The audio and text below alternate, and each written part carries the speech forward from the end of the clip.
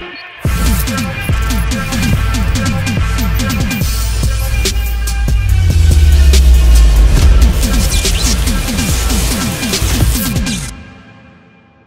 if events went differently in Sam Raimi's Spider-Man 3?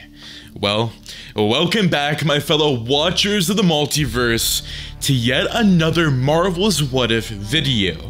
And by the title, this isn't an ordinary video, fellow watchers. Today's episode covers an interactive what if, where you have the ability to choose your destiny through the multiverse, with 4 alternate scenarios that will dive deep into new pathways throughout Spider-Man 3. Now, how this works, well, if you're new to the channel, the way interactive content works here is you will have the option to choose between 4 present scenarios, and through the description down below or a pinned comment, you will have a timestamp that will bring you to your destination. So that being said, let me know what you chose and why in the comments down below. But that being said, choose your destiny. Take it off. Oh, you'd like that, wouldn't you? You know what it feels like? It feels good. Power. Everything. But you'll lose yourself. Let it go. I like being mad. It makes me happy.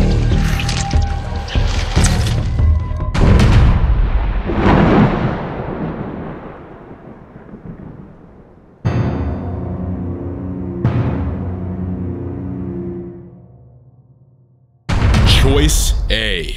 Venom turns back to the light. The timeline continues to play out the same as the original Spider-Man 3 timeline, with Venom gaining the upper hand on Spider-Man by tying his 2 hands to the debris in the construction site. Venom pulls Peter towards him as the two look at each other face to face. Venom slowly reveals himself to Peter as Eddie smiles and uses the metal pole's sharp edge to rip Peter's mask off. Peter slowly looks back up at Eddie and he continues to laugh at him. "Eddie, the suit! You gotta take it off," Peter said, as Eddie continues to walk towards Spider-Man, pointing the sharp edge of the pole towards his neck. You would like that, wouldn't you?" he said. Peter, at the mercy of Venom, begins to realize that his only way out of this is to talk Eddie down. Maybe by pulling a cord in Eddie's former self might somehow loosen the grip of the Venom symbiote. Peter begins to think as Eddie tightens his grip on the pole. "It's my fault, Eddie," Peter said. "I hurt you, Mary Jane, Gwen Stacy, and I let everyone down because of me. The suit's powers, they were amazing. I was able to move faster, save more lives, and do more things. But in the end, the costume took me over. It made me do all these horrible things, not only to you, but to everyone around me," Peter said. "I learned that with great power must also come great responsibility." Eddie's grip on the pole remained tight, but there was a subtle shift in his expression. A flicker of recognition in his eyes. Peter pressed on, hoping to reach the humanity buried beneath the layers of the symbiote. "I understand, Eddie.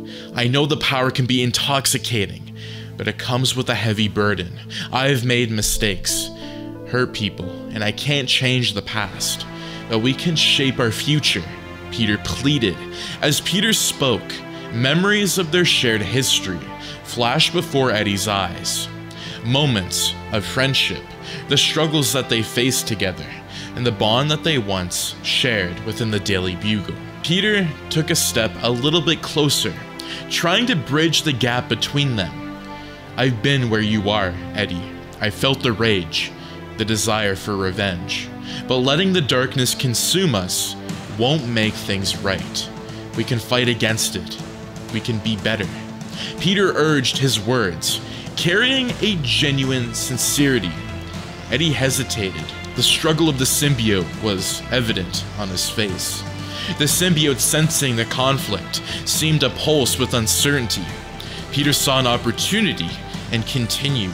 You were a good person, Eddie. Before this, the suit may have changed you, but it doesn't define you. You have the strength to break free. The tension in the air was plausible as Eddie wrestled with the conflicting forces within him. Slowly, the sharp edge of the pole wavered, and Peter saw a glimmer of doubt in Eddie's eyes. It's not too late, Eddie. We can find a way to separate you from the symbiote, to free you from its control. Please. Eddie slowly began to see now, as he began looking around the building. He turned to his left side as Harry Osborn slowly hovered over the platform and touched down with his glider. Eddie looked back at Peter and back at Harry, who extended a hand. We can help you, Harry said, as Eddie realized that the suit was taking control of him. I don't know what to do, Eddie said, as he closed his eyes.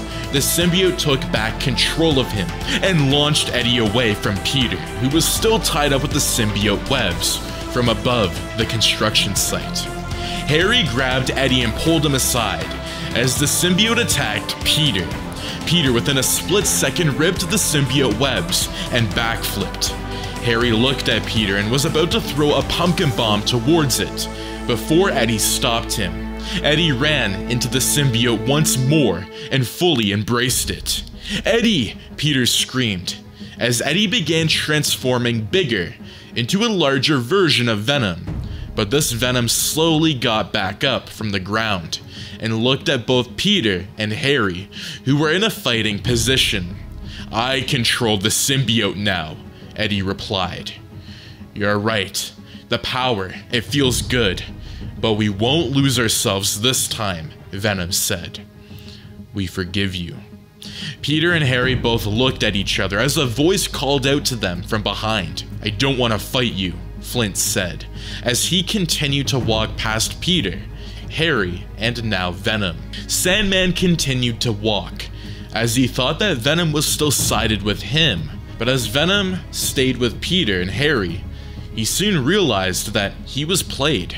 Eddie, let's finish them together, he called out. No, Venom said. Sandman heaved a heavy sigh as he charged up his fist, punching Venom, who was knocked back a few feet. Harry grabbed a pumpkin bomb and clicked the button. Sandman managed to wrap his arm around Harry, who then screamed in pain as he tried to warn Peter about it.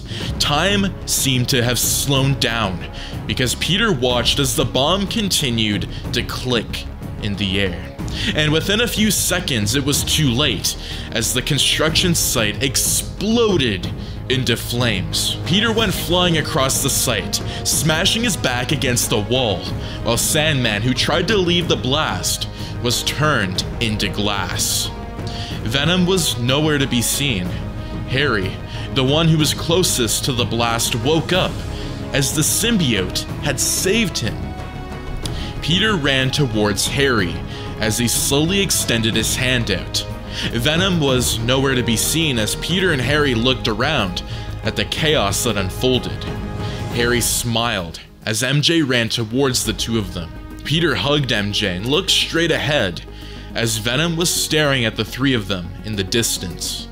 The mask of Venom revealed Eddie's face, who had tears in his eyes.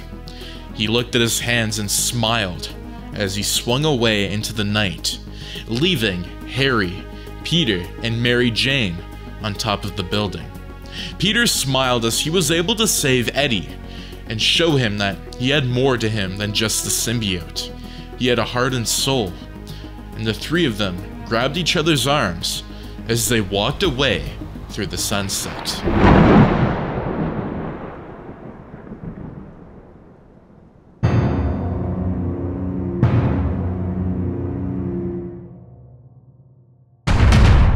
Choice B. Venom kills Spider-Man. The Venom symbiote had fully taken over Eddie Brock, and he had Spider-Man right where he wanted him. The plan was going all too well. Peter tried to talk Eddie down by explaining that the Venom symbiote was taking control of him. The power was making Eddie lose his mind, and soon he was going to take revenge by killing Peter. Peter knew that this was the end of the line. He tried to look around, but he didn't see Harry or Mary Jane. "It's time to die," Venom said, as Peter's heart nearly skipped a beat. He saw Harry zooming on his glider towards Venom. Venom backflipped and used a large symbiote tendril to knock Harry back. His face hit the metal platform with so much force that it was as if Harry could have died right then and there.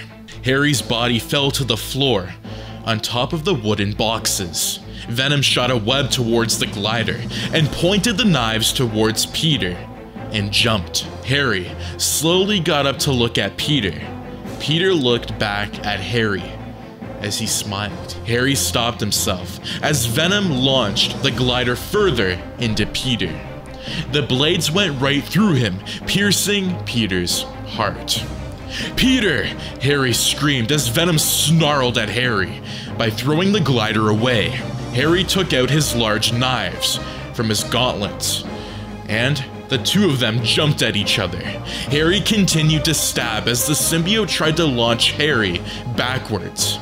Harry fell towards the wall and was pinned. Venom continued to walk towards Harry. Osborn looked around and called for his glider. He jumped out of the way as the blades went directly towards Venom, pinning Venom towards the wall. He tried to break free, but Harry ran towards the glider and pressed on all of the bombs that were left within it and blew Venom up to bits. Harry fell to his knees as Venom was now dead, and Peter was dead too. He ran towards Peter as he cut the symbiote tendrils, holding him. "Pete, no," he screamed as Harry's head went down. Peter's eyes slowly came back as he looked at Harry. He just smiled as he slowly turned his eyes and saw that MJ was there too. He reached out his hand as they touched. "MJ, Harry," Peter said, as tears went down his eyes with a wide smile on his face. "No!" Harry screamed.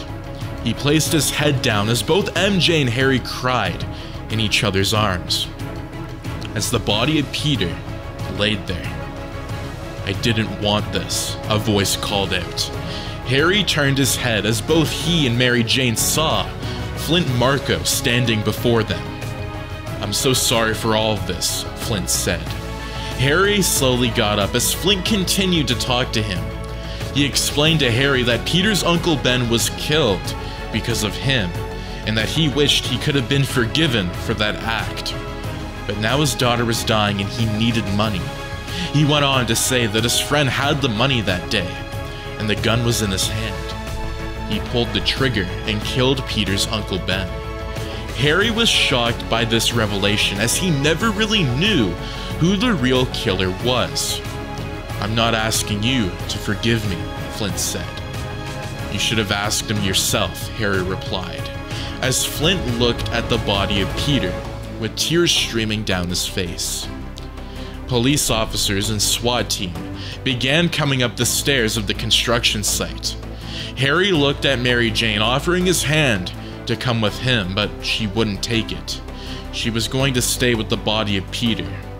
Harry, on the other hand, got on his glider and fled the scene, while Flint Marco raised his hands up, giving in to the police. The city learned the truth that night about who Spider-Man was, how Peter Parker got bit by a radioactive spider, and within this timeline, the new hero of New York would become Harry Osborn, the new Goblin.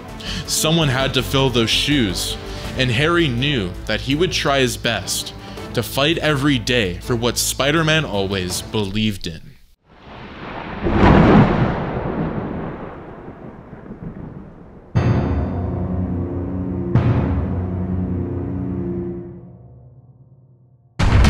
Choice C. The symbiote chooses Peter again. Peter continued to walk through the empty construction site as he kept hearing voices, Venom screaming from a distance. He didn't know where it was coming from, but he knew it was closer to him than before. Peter's spider sense was cancelled out from the symbiote, so he had to act stealth in this timeline. And that is where everything went wrong for Peter Parker. It wasn't something that was his fault, but one action can cause ripple effects and spread like wildfire throughout the timeline. Peter hid behind a wall, trying to look for any signs of Venom, and with a stroke of luck, Eddie was searching for him. Peter turned around quickly as his heart sank. Eddie didn't know that Peter had the upper hand, and it made Peter smile, as he could go in for a sneak attack. As Eddie was becoming more and more angry, he heard loud noises as Peter had dropped a pile of large metal pipes. Peter watched on as Venom reacted to the loud noises. This gave Peter a thought, as a flash of the church incident went through his head. The symbiote was affected by loud noises. Peter tried again and it worked as Venom screamed out in pain. The symbiote began opening up as Eddie cried out in pain. "Where are you?" he yelled. And Peter replied, "I'm right here." Peter screamed as he punched Eddie in the face. Venom flew backwards from the surprise attack as Peter continued to punch and punch. He had the advantage, and this time he continued to use it as long as he could with a thunderous punch to the chest. Peter began ripping the symbiote off of him. But Peter's victory was short-lived, as the symbiote began crawling up his arms again and his body. The symbiote had completely left Eddie's body, and now what was left was a fully consumed Peter Parker. Peter screamed and clawed at the symbiote, but it was no use. He dropped to his knees. As Sandman slowly came in, "What's our plan? Osborn's dead." This set Peter off, as flashes of Harry flew through his mind. "Dead," Peter said. Peter, now with the full powers of the symbiote, turned around to face Flint, who was shocked that it was not Eddie in the suit. Eddie was on the ground, unconscious.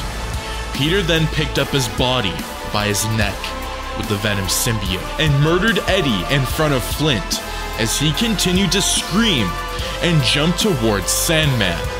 Peter, now fully consumed, began punching Sandman, who tried to escape, but Peter used the symbiote to hold Sandman down. Harry flew in with his glider as he looked shocked to see the face of Peter through the symbiote. "My God, Pete. It's too late for me, Harry. Please, you have to kill me." The symbiote took complete control of Peter's body and launched itself towards Harry, as Peter, now fully consumed by the symbiote, launched himself towards Harry. The atmosphere grew thick with dread. Harry dodged Peter's initial attack. Realizing the situation, the symbiote-enhanced Spider-Man was relentless, showcasing more enhanced strength and agility. Harry, realizing that he couldn't reason with his friend anymore, reluctantly prepared to defend himself and Mary Jane. The battle between Harry and the symbiote-infested Peter unfolded, and that even shocked the Sandman, as Harry laid on the ground, battered and defeated. Peter's voice distorted by the symbiote.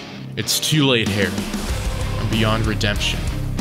Please, you gotta end this." The skyline witnessed a moment of surreal horror as Harry, with a heavy heart, hurled a pumpkin bomb towards his best friend. The explosive device sailed through the air, leaving a trail of smoke and sparks. Time seemed to slow down as the bomb connected with Peter's body, engulfing him in a fiery explosion. The symbiote was weakened by the blast, as Peter's charred body laid there, revealing the remnants of the once heroic Spider-Man. The city below, unaware of the tragic events, remained shrouded in the darkness of the night.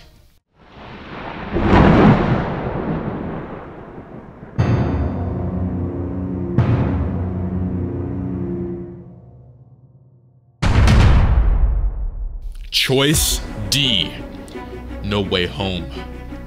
Somewhere else, Peter Parker asked Doctor Strange to perform a spell to have everyone in the world forget that he was Spider-Man. But the spell was then botched, but in this timeline it sent more villains to his world than it should have, and that brought the wild card, Venom, from Peter 2's universe, where Eddie Brock was sent to this new world. He vanished in front of Peter Parker and Harry Osborn, who were shocked to see that Venom was nowhere to be found. Harry cut the ropes to the symbiote, as they were shocked at what happened. Meanwhile, somewhere else, an unexpected portal rippled into existence. Doctor Strange's mythical energies enveloped the scene, and from the swirling vortex emerged Venom, still bonded with Eddie Brock, who found himself transported through time and space. Confusion itched across Eddie's face as he scanned his surroundings. The symbiote, sensing the unfamiliar energies, reconciled as if resisting the influence of the dark timeline. Before Eddie could comprehend this situation, Doctor Strange, standing at the portal's threshold, assessed the scene. "Looks like we got an unexpected visitor from another reality," Strange remarked, eyeing Venom with a mix of curiosity on his face. Eddie, still grappling with the remnants of the symbiote, felt a strange sensation, as if a weight had been lifted. The energies from the portal seemed to have purifying effects, weakening the symbiote's hold on Eddie as tendrils of the darkness slithered away. Eddie began to regain control of himself. Where am I?" Eddie questioned, bewildered but relieved to feel the absence of the symbiote's hold. Strange explained the situation, detailing the accidental crossover of timelines and the potential repercussions it could have on the multiverse. Realizing the danger Venom posed, not just in his world but across realities, Strange offered a solution. "We need to sever the connection between you and the symbiote," Eddie, Strange explained. "It's the only way to prevent further disruptions." Eddie, understanding the gravity of the situation, agreed to Strange's plan, as he saw a different version of Spider-Man in the background, who was talking to different villains. Eddie didn't know what was going on, but he realized that he needed to end this now, and Strange ended up doing a process as the symbiote separated from him. A surge of dark energy filled the room, swirling into the vortex. The symbiote, now an isolated entity, struggled against the forces that held it captive. Strange, with a stern expression, casted the spell to imprison the symbiote in a containment field. With the symbiote neutralized, Eddie felt a profound sense of relief. He stood free from the alien influence that had plagued him for so long. Strange, satisfied with the outcome, prepared to send Eddie Brock back to his original timeline, where Peter interjected himself and told Eddie that if he wanted to help, he could. But Eddie knew that he had to go home. As Eddie passed through the closing portal, he felt a mix of gratitude and uncertainty. The symbiote, now contained and cured, remained in Strange's custody, preventing further chaos in Eddie's world. Meanwhile, back in the original timeline, the repercussions of Venom's absence were beginning to unfold. The altered events in the absence of the symbiote created a ripple effect, changing the trajectory of Peter Parker's life in an unexpected way. As Eddie returned to his world, free from the symbiote's influence, he found himself facing a new beginning. The journey ahead would be one of redemption and self-discovery, as Eddie and Peter embarked on separate paths, shaped by the events that had transpired across the multiverse. And that is going to be the Marvel's What If interactive video on Spider-Man 3. Now, what did you think of these alternate timelines? What was your favorite timeline? I do want to say these are shorter stories, and they're meant to be, because it is an interactive video. Now, if you guys would like to see more interactive Marvel's content, Now, if you guys would like to see more interactive content on the channel, do make sure to let me know in the comments down below, as I want to continue doing interactive content full time for you on the channel. But again, these videos do take longer. But again, thank you so much for tuning in to today's episode, and do make sure to subscribe, like, share, and turn those notifications on so you and your friends are all up to date with the latest content. But thank you so much for tuning in, and I'll see you in the next video. Take care and have a fantastic day. Peace out.